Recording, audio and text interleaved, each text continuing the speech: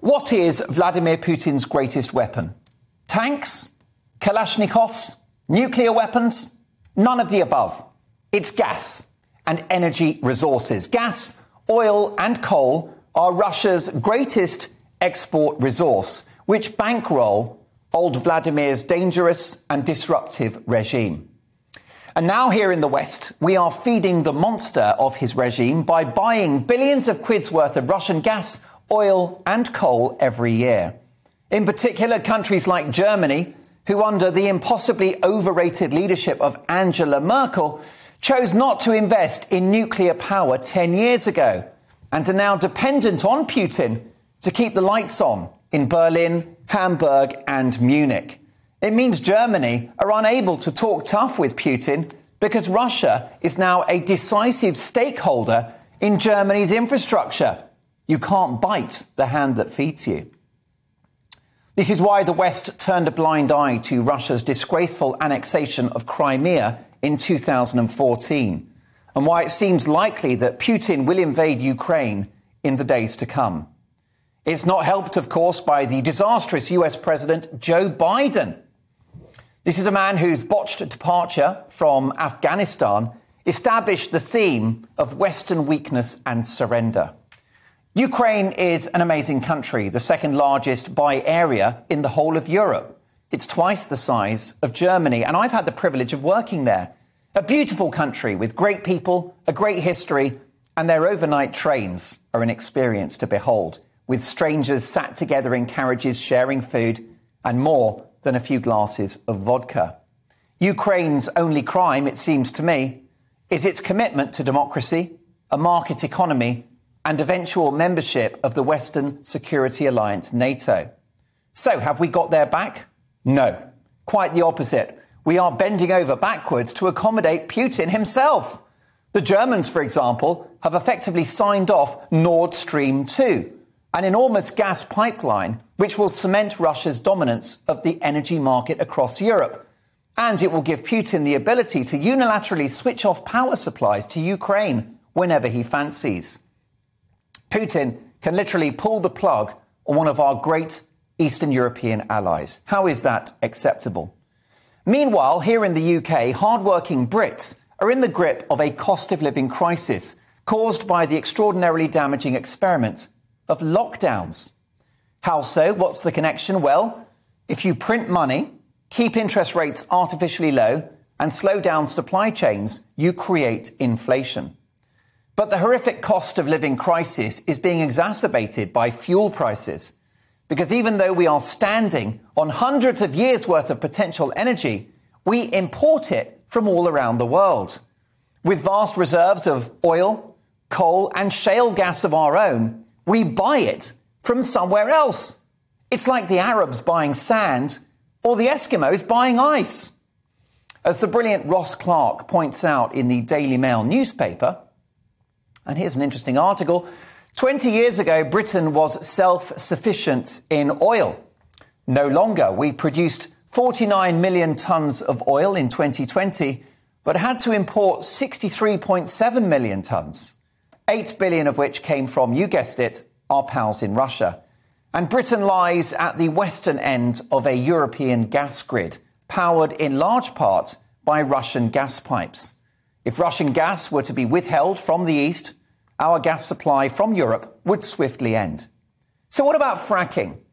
Shale gas is a far cleaner fuel than gas and coal, although perhaps not a long-term solution if we're going to get carbon down.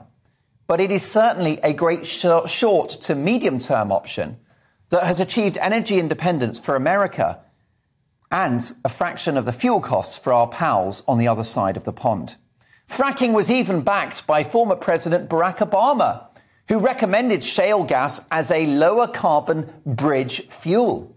According to experts, we've got at least 50 years of the stuff beneath our feet. Frack, baby, frack. It makes so much fracking sense. And what about coal? Well, we have drastically cut back coal production. Now, maybe that's great. You think we're saving the planet, except we're not. We just buy coal from somewhere else. In 2020, 45% of our coal was imported, in spite of Britain sitting on several hundreds worth of reserves in terms of years. That's right, several hundred years. Once again, Russia was the single biggest source of our imports, shipping 1.62 million tonnes to us. Do you see the problem? The idiocy of our energy policy defies comprehension.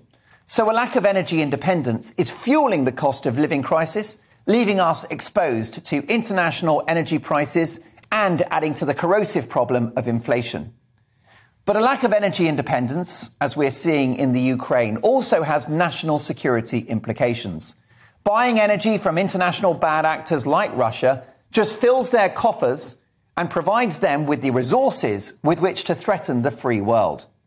So what about nuclear? Well done to the French for getting on board with nuclear in the 60s.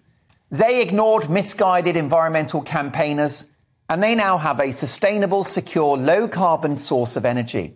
Meanwhile, our progress on nuclear has been anemic. Just as France are planning to build multiple new power plants in the next few years, we're finally getting around to building one, the long-delayed Hinkley Point C plant in Somerset. There are now just 6 working nuclear power stations left in Britain. 6. All are scheduled to close by 2035. And the price of energy is not the only problem this country has. Supply is under threat as well, with rumours this week that the national grid may literally suck the power out of electric car batteries overnight if the energy is required. That's your car parked on the driveway or on the street. Welcome to hell. Now, I want to clean up the planet and get our carbon down, and I'm no climate change denier. We have a duty to future generations. But the zeal for net zero, with no questions asked, cannot be justified if it decimates our economy and severely impacts people's livelihoods and quality of life, all whilst China, India, Brazil and the US continue to pollute for fun. The long-term opportunities for green energy are massive for this country. It's a huge potential employer and a potential source of national income as well. Go green and the world will be green with envy. So yes, let's be number one in this green revolution, where our technology and expertise is already world-class. But energy policy is always about the right mix. Why are we bowing to the green lobby when it will damage our country or economy and our society in the years ahead?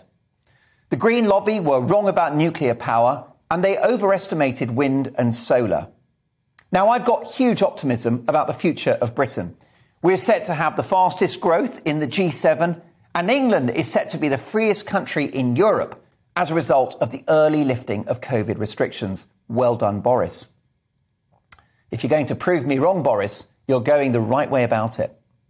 But if we're going to bounce back, our economic long-term recovery will be fueled by fuel itself.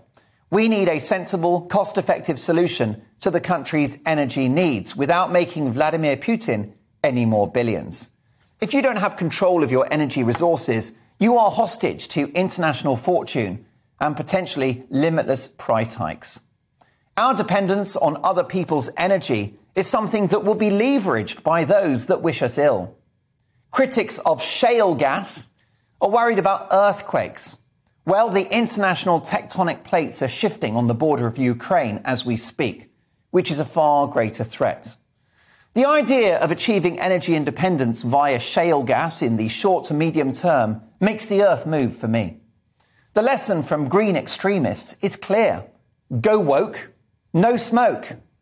And it all begs the question, why the frack aren't we fracking? We haven't had the right energy policies for decades. All it's been from politicians for years is hot air.